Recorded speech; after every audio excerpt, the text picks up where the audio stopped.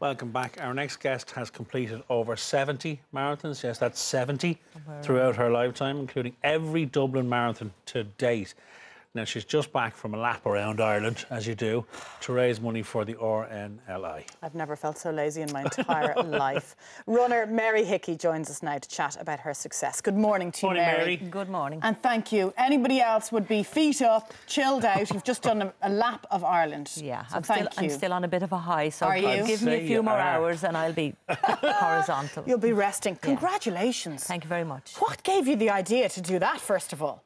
Well, I reached 66 this year, which is official retirement age, and I kind of went, whoa, how'd that happen? So I've been running for 50 years, so I thought I want to do something a bit big now and take some time out. Right. And I came up, into my head came a lap of the map. It's such a clever idea, Isn't Mary. it a clever idea? A lap of the map. To the point where you kind of think, yeah, but you kind of think, how did that not exist before, a lap of the map? I know, yeah. It's great. But I just thought a lap of the map, and obviously I was going to go around the coast.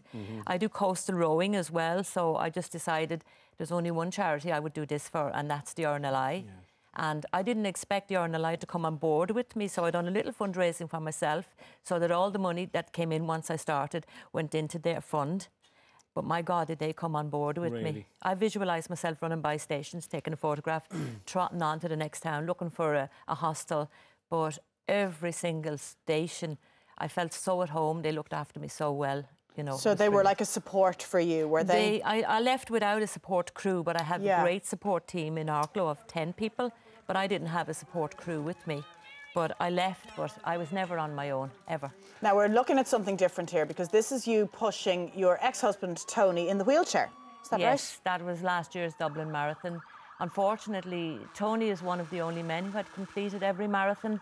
But unfortunately, last year, all of a sudden, Tony just developed brain tumours, and he had to have 2 tumours removed, and there's one still there.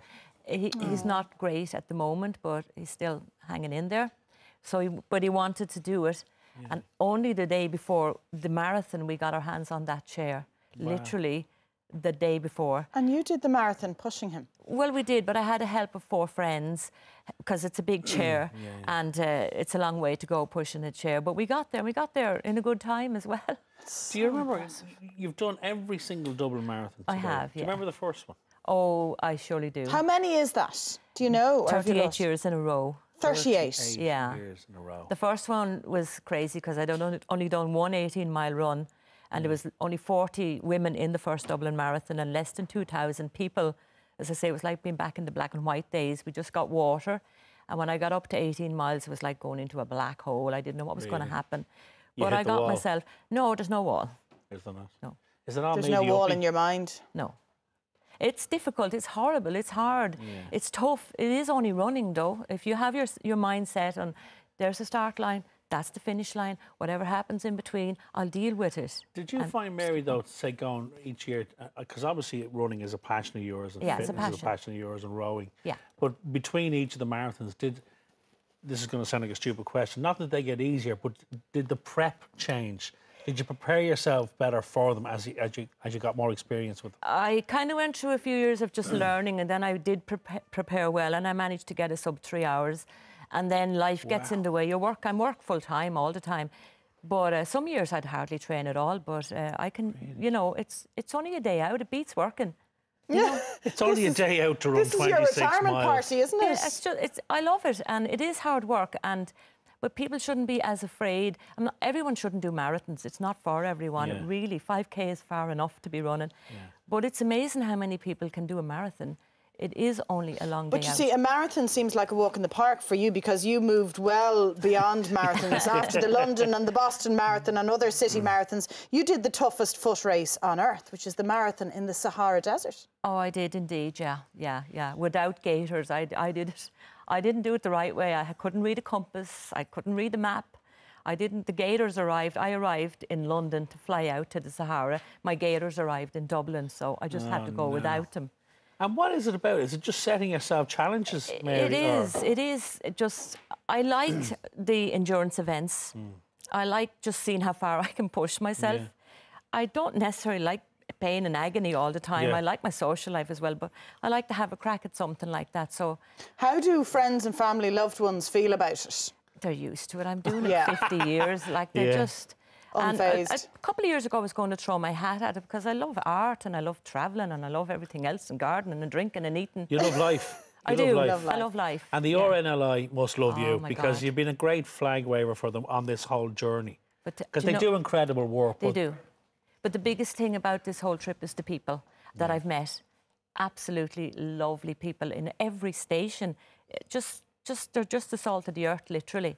And I've seen and heard a lot of stories about rescues and tragedies. So they're definitely... I'm so glad I picked the RNLI, definitely. Now, I'm almost afraid to ask, but what's next?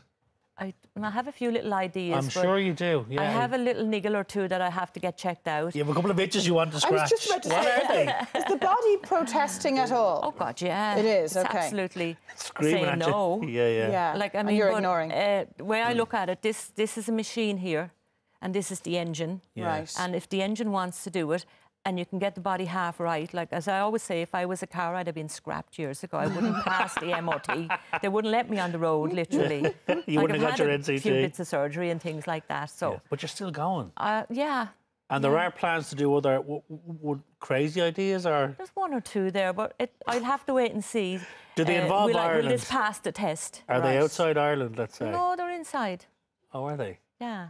I'm thinking coast to coast now or something. Yeah, exactly. Home is our close, I've done the whole right? coast. I know. Yeah, she's done that. That box is King Malin to Mizzen, so, and around the sides. But every bit of it, north, south, east and west. Fabulous country. The only one thing that I have a little complaint about is the amount of rubbish on our beautiful, beautiful roads. It's such a shame to see that, isn't it? In the most beautiful viewing gallery places up in the middle of the mountains, on the coast, you're looking at the beautiful scenery, and then you look down to get yourself ready to go, and you go, oh, Jesus. Such a shame. Isn't it? It is. So if we could just... Come here, did you have hotels booked and stuff? I had 3 houses, 3 family people going to put me up.